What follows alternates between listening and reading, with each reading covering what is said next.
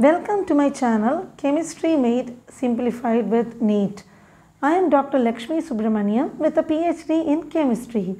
Today I have come with some excellent trick from surface chemistry. So before we move on to the trick, I would like you to share, like and subscribe to my channel. So now we will see what is adsorption. So you all know adsorption is the adhesion or sticking of molecules or atom to a surface.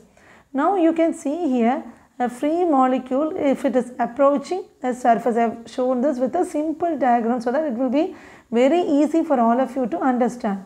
So if the bond between the free molecule and the surface is very weak, then what do we call that? It is called physical adsorption or physiorption. So actually adsorption is of two types. So when the bond is weak, then we call it physical adsorption or physisorption. Now suppose you can see another case where a free molecule is coming to the surface and the bond between them is a strong one. So that case we call it a chemical adsorption or chemisorption. So in this case it is a very strong bond. So now we will move on to a trick. So first again I would like to repeat, what is adsorption? It is the adhesion of atom to a surface. Now you can see here in this figure, like a molecule is approaching to the surface. For bond formation, let it be weak bond or strong bond. And here what happens is that when a bond is formed, it results in the release of energy. So what do we call when energy is released? We call it an exothermic reaction. So here delta H, what is delta H? Enthalpy. It is the enthalpy of a system. Delta H means enthalpy of a system. So delta H is negative because when energy is given out, delta H will be negative. You remember this point. So in the case of adsorption, since it is an exothermic reaction, delta H is negative. Now what is meant by spontaneous reaction? Reactions taking place on its own, releasing free energy. So we call that free energy gives free energy. So whichever reactions takes place on its own, giving out free energy, is called spontaneous reaction, and we have got that example, that is adsorption. So here also delta G is negative.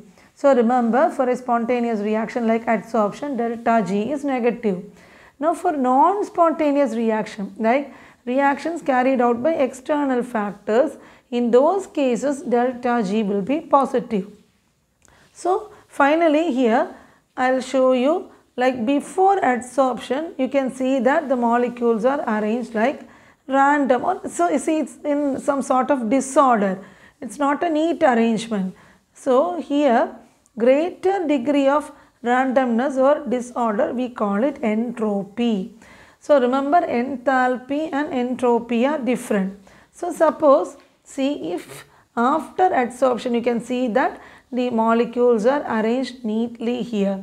So after adsorption what happens? Entropy will decrease. So delta S is change in entropy is negative. So from this what do we understand? We found out that three things: delta H, delta G, delta S, these are always negative. So for exam, remember, if you are asked about delta H, delta G and delta S, you can easily write these are all negative.